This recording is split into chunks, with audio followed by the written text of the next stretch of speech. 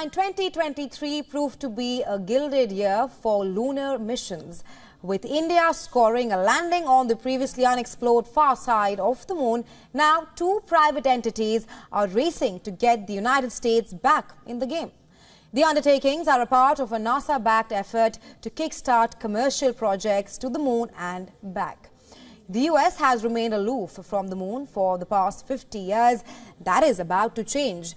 Companies Astrobotic and Intuitive Machine are looking to break America's lunar exile, vying for bragging rights as the first private entities to land on the moon. Pittsburgh's Astrobotic technology is up first on Monday, January 8th, with a planned lander aboard the United Launch Alliance's new Vulcan series of rockets. And this while Houston's Intuitive Machines aim for a mid-Feb launch of the lander hitchhiking aboard a SpaceX rocket.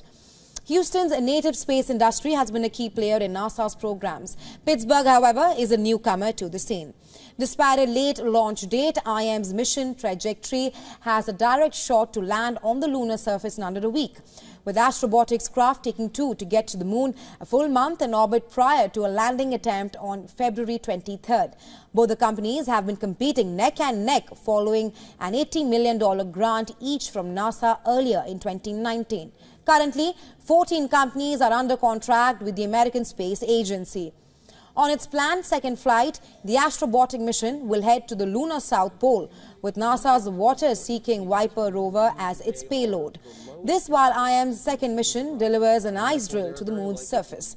Astrobotic's lander will also carry the ashes and DNA from 70 well-renowned figures, including Star Trek creator Gene Roddenberry and sci-fi stalwart Arthur C. Clarke.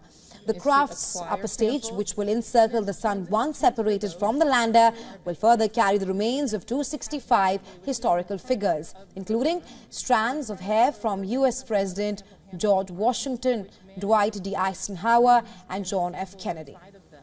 To do imaging and measure the volume.